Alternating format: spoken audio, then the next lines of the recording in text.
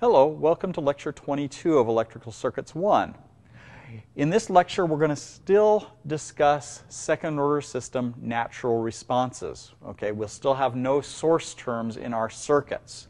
So the first little bit of time we'll spend reviewing the basics of what we developed last time. We'll then go ahead and get a little bit more mathematical in terms of the solutions. We'll actually provide the solutions for the three different cases of underdamped, critically damped, and overdamped system responses. However, I'm not going to focus too much on the mathematics of those solutions.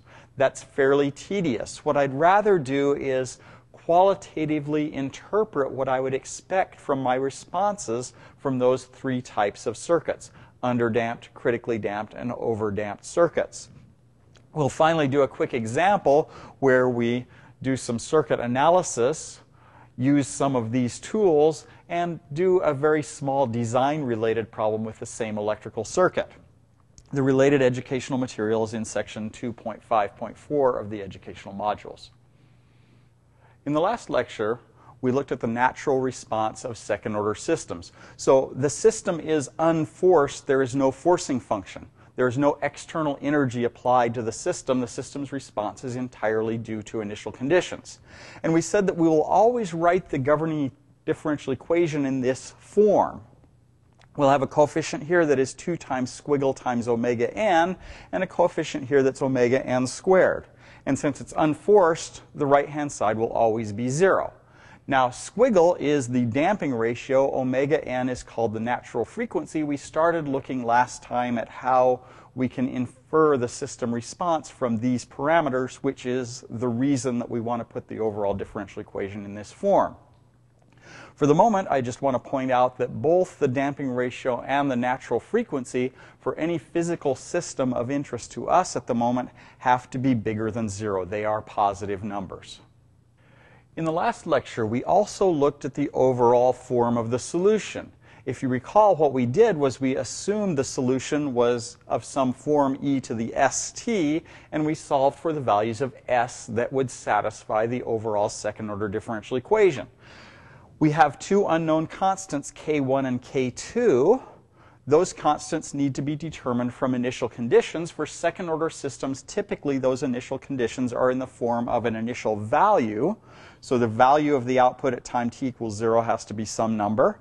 And the slope at time t equals 0. So the rate of change with time of the output at time t equals 0 also has to be some number y prime sub 0. Now, a little bit of background information that we talked about last time as to the form of this solution. This term here, square root of squiggle squared minus 1, was kind of a problem child, in that if squiggle is bigger than 1, we have no problems. Okay? This becomes an e to some real number. This also becomes an e to some real number. Okay? So what it looks like, the form of this solution, is two decaying exponentials with different time constants. Okay? This one here will have a fairly long time constant, so it will decay slowly. This one here will have a short time constant. It will decay rapidly. The overall solution is the superposition of those two. However, if the damping ratio squiggle is less than 1, we have the square root of a negative number. This term here becomes imaginary, and we have a complex exponential. Now, we pointed out a couple of lectures ago that complex exponentials look like oscillating functions. They look like sinusoids. So the overall form of the solution in the case of squiggle being less than 1 is of an exponentially decaying sinusoid. So we use squiggle now to categorize the system so that we know kind of what to expect from the system's response without having to determine k1 and k2. Okay, we don't need to actually solve for y sub h of t in order to get a feeling for how the system's going to respond. So let's take a look at the categorization of these types of systems. Okay, so as I mentioned previously, systems are often classified by their damping ratio. Okay, this is important. Okay, it's worthwhile going over again. It's worthwhile remembering. If the damping ratio is greater than 1, the system is said to be overdamped. That's the case where I mentioned that the response has 2 time constants, and the overall response may decay very slowly, especially if the damping ratio is very large. In the case where the damping ratio is exactly 1, the system is said to be critically damped. If you look at the form of the solution, which we will later on, there is only one exponential term in there. You have only a single time constant. Okay, this particular case will decay more quickly than any overdamped system response. Finally, for the case where the damping ratio is less than 1, the system is said to be underdamped. The response can oscillate. Okay, it will have sinusoidal terms in it. This oscillation, as we saw before, is based on the damped natural frequency. Omega sub d is the natural frequency, omega sub n, times the square root of 1 minus squiggle squared. Okay, so these oscillatory terms in here are going to have frequencies that are associated with this term here. Okay, now I want to provide the mathematical expressions for the system response for the 3 different damping cases. For the overdamped system, my solution takes this form. Okay? My initial slope, y prime sub 0, is here. My initial value, y sub 0, is here. They show up here and here. So I've left y prime sub 0 and y sub 0 inside my expressions for k1 and k2. Okay, so I've solved for k1 and k2 using my initial conditions. The important thing about this solution is that I'm taking a decaying exponential here, multiplying it by a growing exponential here. The combination of these two is going to decay exponentially, but possibly slowly if the damping ratio is large. Alternately, I have in this term a decaying exponential multiplied by another decaying exponential term. These combinations are going to decay rapidly relative to these two terms. So this guy here in conjunction with this and this guy here in conjunction with this give me 2 decaying exponentials which decay at different rates. It's like a system with 2 time constants. Okay? Now, this particular mathematical expression is of very little interest to me. Okay? What I really want to get to here is a qualitative interpretation of what this means, rather than actually labor through all this mathematics. This is fairly tedious to come by. Okay? You probably don't want to solve a second-order differential equation with general initial conditions. So in the next slide, I'm going to try to take a look at what happens to this term as I change my damping ratio. Now I want to look at a graphical representation of that previous mathematical expression to see if we can get some qualitative idea of what happens to the overdamped system's response as the damping ratio changes. Okay? As I said before, the response contains 2 decaying exponentials. They have 2 different time constants. And in fact, here's a response for a fairly high damping ratio. I've given this a significant initial slope, so y prime of 0 is some fairly large negative number, and I have an initial value y sub 0. You can easily see from this that we're decaying at some rate. Okay, there's my quickly decaying exponential, and then there's a slowly decaying exponential that persists for a long, long time. So this response is decaying very slowly. Okay, so this is for a fairly high damping ratio. It takes us a long time to get down to 0 response. As we decrease the damping ratio, the response dies out more rapidly. So for a slightly lower damping ratio, we still have the apparent 2 different time constants. Now we're starting to see these time constants becoming closer and closer to one another so that the faster time constant persists for longer and the system's response is dying out more rapidly overall. As I keep decreasing the damping ratio, Okay, this is still an overdamped system. Now we're starting to lose track of the fact that we have two different time constants. For fairly low damping ratios, not much more than 1, the time constants are very close to one another, and it almost looks like a single decaying exponential. Okay? That's the kind of idea, the kind of qualitative notion that I want to have about the response so that I can categorize the response and visualize this without having to solve the mathematics to obtain the solution as a function of time. For a critically damped system, with the damping ratio identically equal to 1, my response is fairly amenable. Okay, I have a single exponential term. I have a constant here, which is one of my initial conditions. And then I have this term here, which is actually growing linearly with time. Okay, things that grow linearly grow much less quickly than an exponential decay. So this overall solution is going to decay more or less exponentially. There is only a single time constant here. We don't have multiple exponentials. Okay, since this is not a growing exponential, since it's growing linearly, this response will die out more rapidly than any overdamped system response. For example, I'm going to replicate the previous slide that I ended up with for my overdamped system. So this is for a high damping ratio, and I'm gradually reducing the damping ratio. When I get to a damping ratio of 1, my response for this same set of initial conditions looks like this. Okay? It's coming down really quickly, and it's approaching 0 faster even than this one. This has a fairly small damping ratio, even though it is slightly more than 1. Okay? One thing I want to point out here. Okay? I said that overdamped systems and critically damped systems do not oscillate with time. Okay? They can cross the 0 axis once. Okay, you're allowed one 0 axis crossing and then coming back up to 0. That does not count as an oscillation. In order for this system response to be classified as oscillating, it would have to go back above here and have some sort of sinusoidal behavior.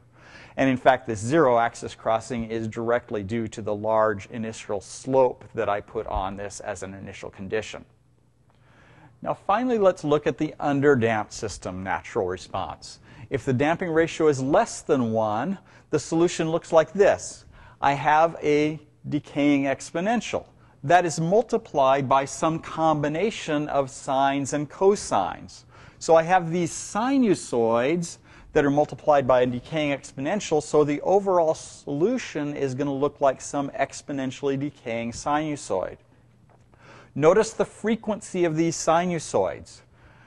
Time multiplies omega n times the square root of 1 minus squiggle squared. This omega n times square root of 1 minus squiggled squared is the damped natural frequency omega sub d. So when we look at this response, we should be able to see something very close to the damped natural frequency in the solution. Okay, let's take a look at what this solution looks like graphically. Okay? As I said earlier, the response consists of exponentially decaying sinusoids. If I take a look at that response for a relatively high value of damping ratio, something up close to 1/2 or 0.6, I have an oscillating response. Notice that this comes back above the y equals 0 point.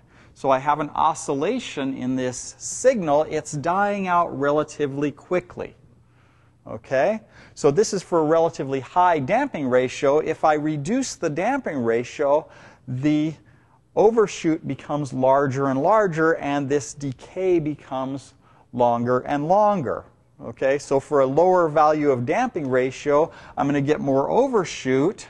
The envelope here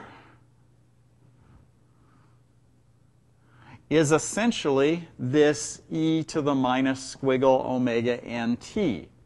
So as squiggle becomes larger and larger, this decaying envelope becomes sharper and sharper, and you damp out your oscillations more and more rapidly. Now let's take a quick look at an example which might illustrate how these concepts can be used. I have this circuit. It has an inductor, a capacitor, and two resistors. The resistors have the same resistance value, R. I want to find first the equation governing the voltage across the capacitor. I want to find the natural frequency, the damped natural frequency, and the damping ratio under certain circumstances. Okay. I want to find out whether the system with these values are under, over, or critically damped. I'm going to slip in a little design problem here. Somebody has told me that I get to choose the resistance values for this circuit. L is 1 Henry and C is 1 microfarad, but we can adjust R. I'm going to adjust R so that the system is critically damped. Okay?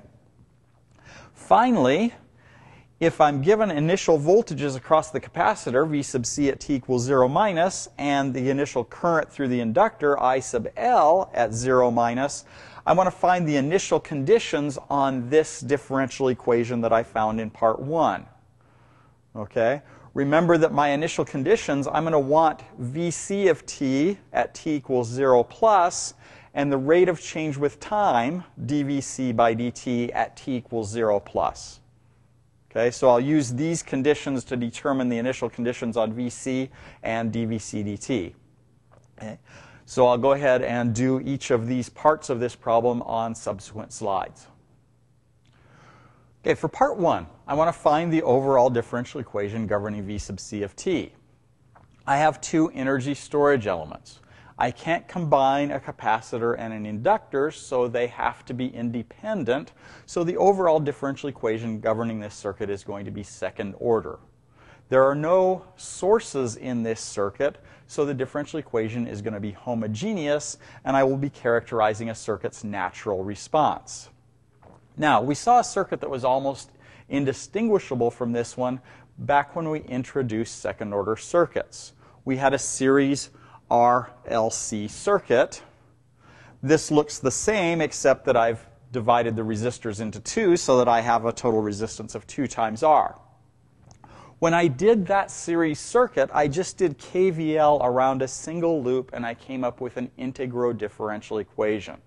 I had a first-order derivative term in the equation and an integral term in the equation. I then differentiated that equation in order to get a second-order differential equation. I mentioned at the time that I didn't like that approach. I like writing differential equations. I don't like writing equations that have integrals in them.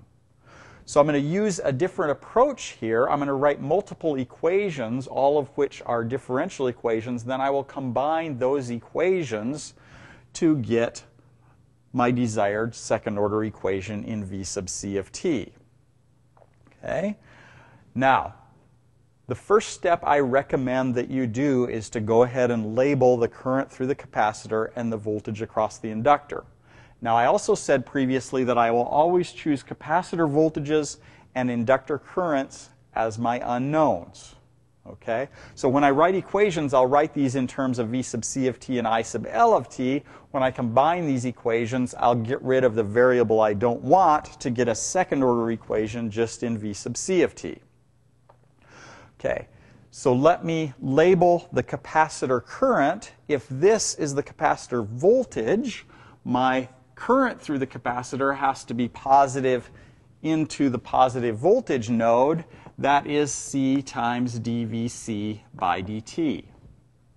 Similarly, for the inductor voltage, if my inductor current is assumed to be going downwards, my higher voltage node has to be at the upper node. V sub L is equal to L dIL by dt. Okay? That saved me from having to remember some stuff later on. I can see what my appropriate voltage polarities are. I can see the expression for my voltages. I can see my appropriate current directions without thinking about what polarity this voltage has. Okay? Now I'm going to write KVL and KCL until I get enough independent equations to find a second-order differential equation. Let me demonstrate. If I do KCL here,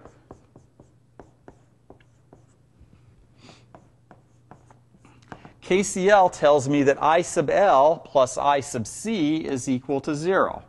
So I sub L plus c dvc by dt is equal to 0.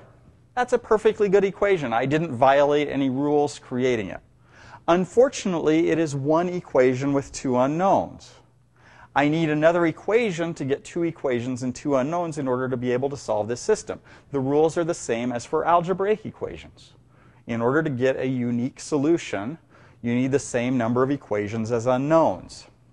Now, to get another equation, let me do KVL around this single loop. KVL, if I start down here, okay, this voltage difference here is R times I sub L. This voltage difference here is R times I sub C. So coming into this node, I get a minus RIL minus V sub L, which is just L dIL by dt, plus V sub C plus R times I sub C, which is just C dVC by dt, is equal to 0. Okay. Now let me simplify this one a little bit on the next slide. On the previous slide, we wrote two differential equations and two unknowns which described the current through the inductor and the voltage across the capacitor. Now what I want to do is combine these equations to eliminate the inductor current in favor of the capacitor voltage, which will leave me with a second order differential equation in the capacitor voltage.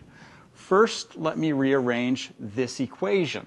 If I rewrite this, I can find that I sub L is equal to minus C dVC by dt. This term can now be plugged in for this I sub L.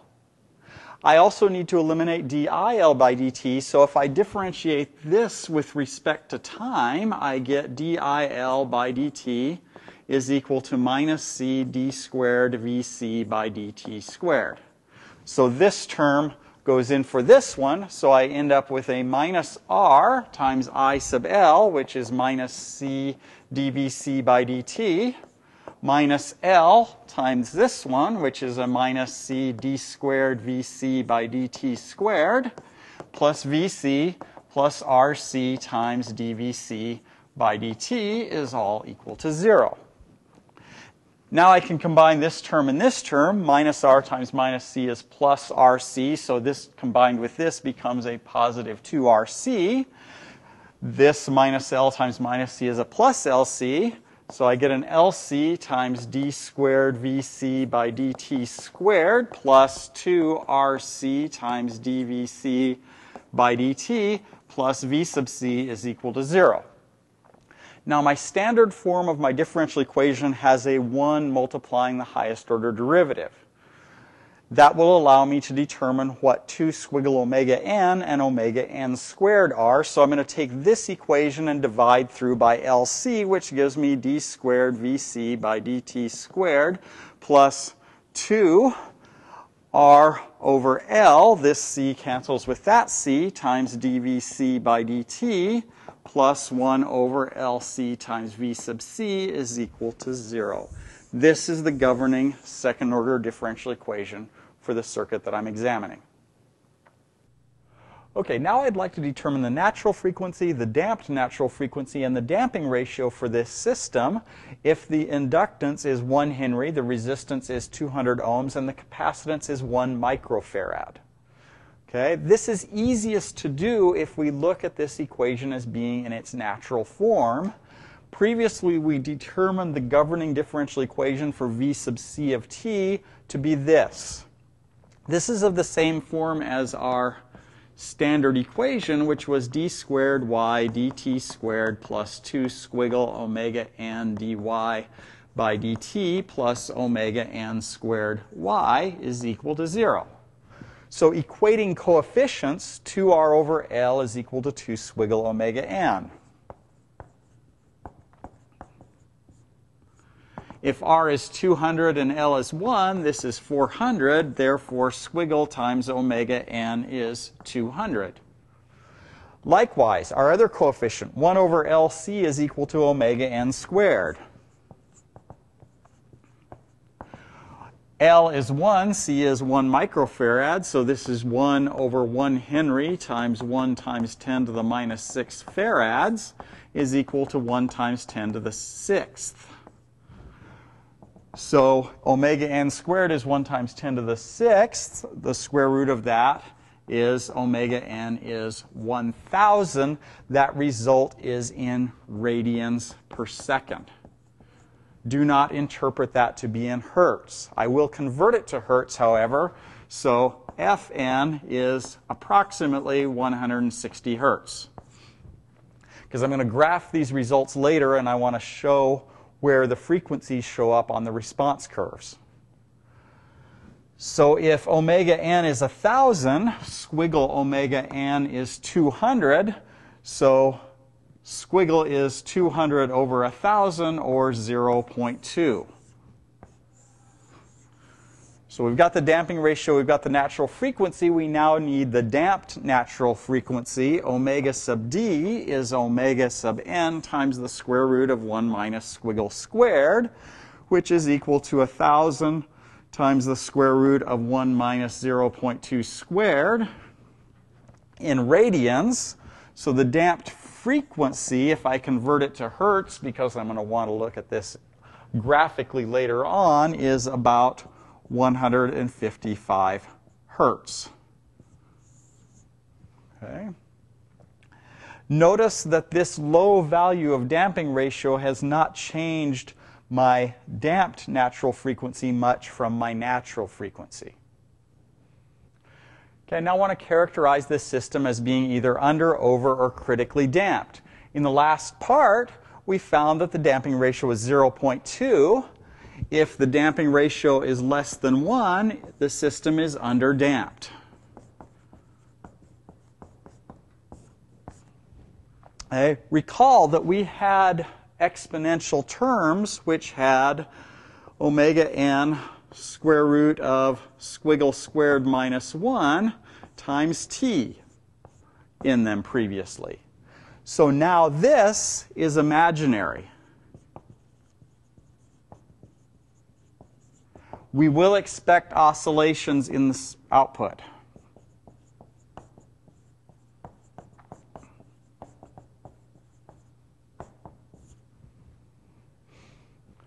Okay, maybe I'm not very happy about having oscillations in the response, but for whatever reason, I want to pick a new value for those two resistors, R, so that the system is now critically damped. Okay? We haven't said anything about wanting to change the natural frequency, so I'm going to keep my natural frequency at 1,000 radians per second. Okay? I want to emphasize that I'm not using hertz to do any of my calculations with. I always do calculations based on radians per second. When I look at my graph, then it becomes convenient to look at units of hertz. If I want the system to be critically damped, the damping ratio is equal to 1. Therefore, 2 times squiggle times omega n is equal to 2,000. In our previous expression, 2r over L was equal to 2 squiggle omega n. Okay? So now we know that L is still 1 Henry, so 2r is equal to 2,000. So R is equal to 1,000 ohms will give me a damping ratio of 1 so that the system will be critically damped. Now we want to determine the initial conditions necessary to solve the previous equation.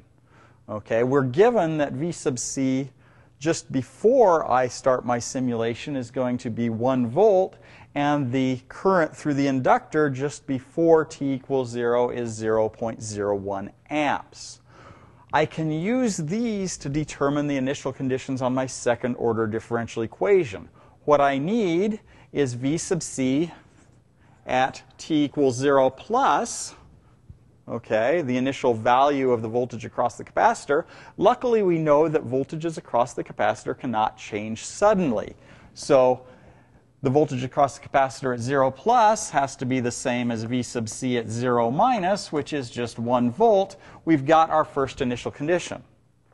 However, we also need the rate of change of V sub C of t with respect to time at t equals 0 plus.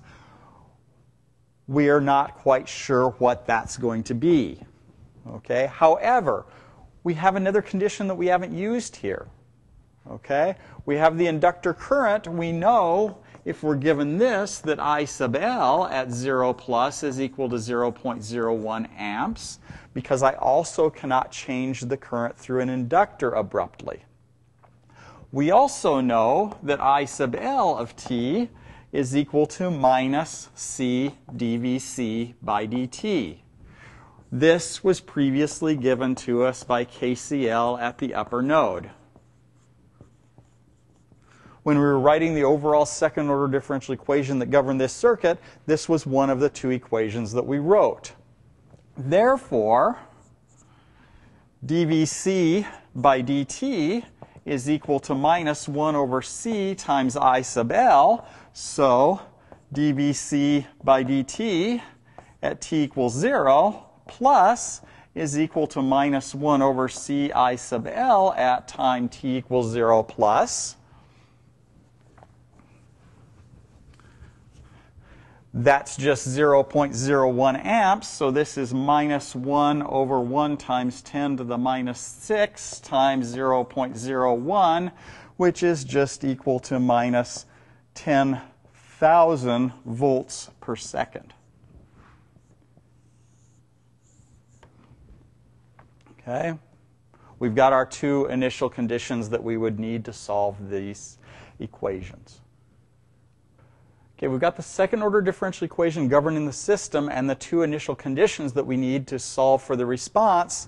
It turns out that with R equal 100 ohms, this is the system's response. We do see the overshoot that we expected from the damping ratio being 0.2 and there being an underdamped system involved.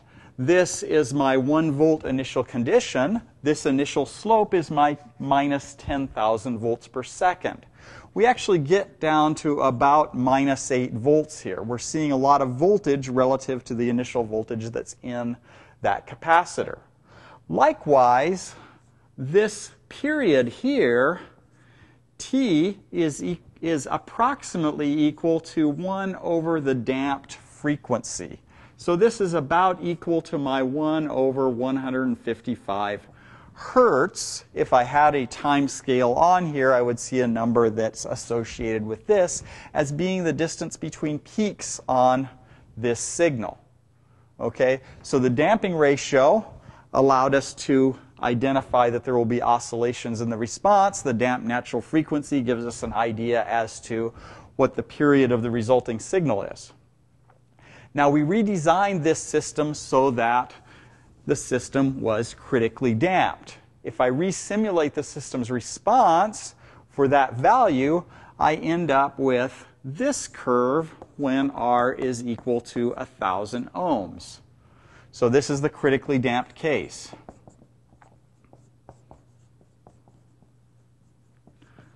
Okay, the system settles to its final value much more rapidly. We don't see nearly the excursions in voltage that we had before. There are some advantages to this. Okay? Just for fun, I also went ahead and created an overdamped system response. This one is for a resistor value of 3,000 ohms.